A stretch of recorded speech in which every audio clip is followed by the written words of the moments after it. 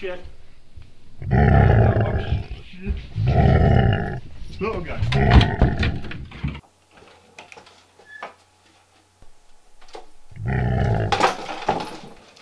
Yep, that's a Jaguar.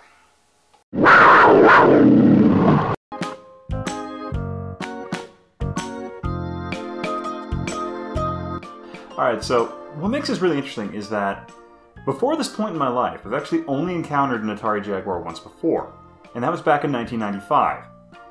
Where I grew up, there was a KB Toys in the mall, and on display that day, they had an Atari Jaguar, and so I went over and played it. And my memory of that moment isn't because of the Atari Jaguar itself, but it was because my shoes were actually stolen while playing it. So if you're wondering about that, essentially I bought new shoes, and I put them on my feet and put my old shoes in the box, and then while I was playing it, I set the box down in the center between my legs and started playing the Atari Jaguar. While playing Cybermorph, I was completely enthralled with the game because relatively for me, it was kind of new 3D graphics. I didn't really encounter much like that. But in that moment, I was distracted and someone jacked my shoes. So that was my experience with the Atari Jaguar, and why it's forever ingrained in my mind. So, the Atari Jaguar is a unique system in the sense that to understand it, you gotta understand the time it came out. In the year 1993, we had the beginning of the 5th generation of gaming, but the main adversaries were still the Sega Genesis and the Super Nintendo, who dominated the North American video game market, and I would say were the main rivals for any new upcoming systems, and if they wanted to achieve any type of market share, they had to make a dent against these existing systems. But in 1983, we had the release of the 3DO in October, and that was followed by the Jaguar in November. The 3DO system marketed itself as a system that wasn't for kids. It wasn't a toy, unlike the Sega Genesis and the Nintendo. But the 3DO is another topic for later, but I think in some respects it started the trend we're going to see. Essentially, the marketing campaign being based primarily against the 16-bit generation of gaming. So the Atari Jaguar used this concept and put itself above the Sega and Nintendo by focusing mainly on the number of bits it had over the prior generation. The Atari Jaguar was actually almost the 32-bit Atari Panther, but due to the team working on the 64-bit Jaguar pulling ahead during development, and the idea of the extra bits basically leading to future-proofing of the system, Atari decided to put its cards in the Jaguar's deck. The Atari Jaguar was a system designed to challenge the existing systems of the day, and set its sights on challenging the Sega Genesis and Super Nintendo directly. And it thought to do this by basically stating it was a more powerful system, which in fact it was. On the surface, this isn't a bad approach to trying to make a market breakthrough. By showing your system is more powerful, it does make it somewhat more appealing. However, the Atari Jaguar achieved this by going with a multi-processor architecture, which gives more power, but the drawback is that it's more difficult to develop for. Personally, I just blame lazy programmers.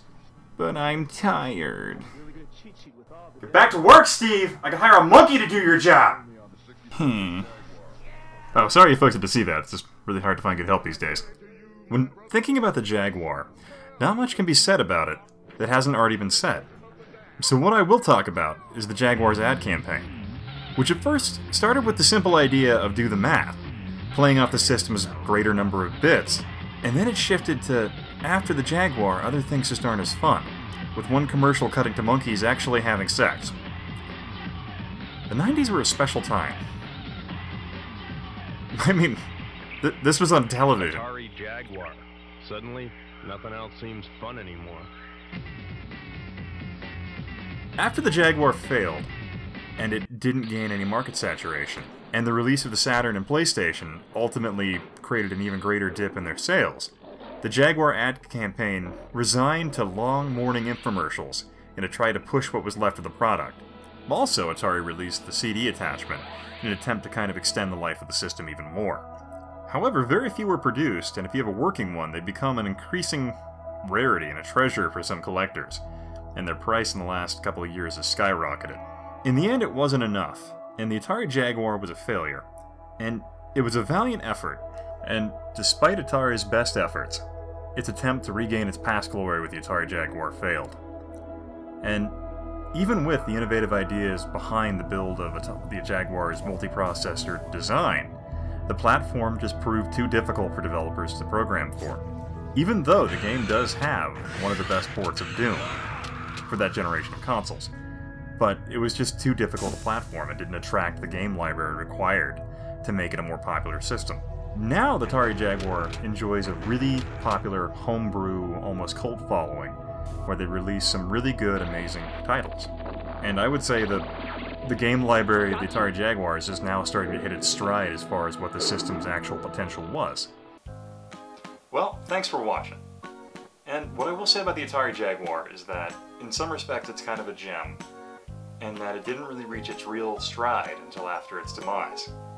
So, for me, I'm gonna go out and say hi.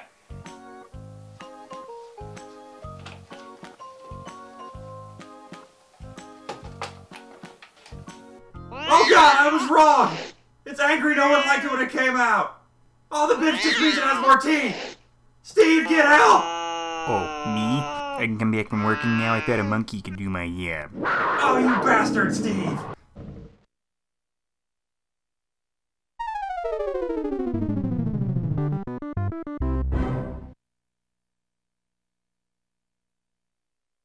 If you like this content, I highly suggest you check out my website, Historicnerd.com.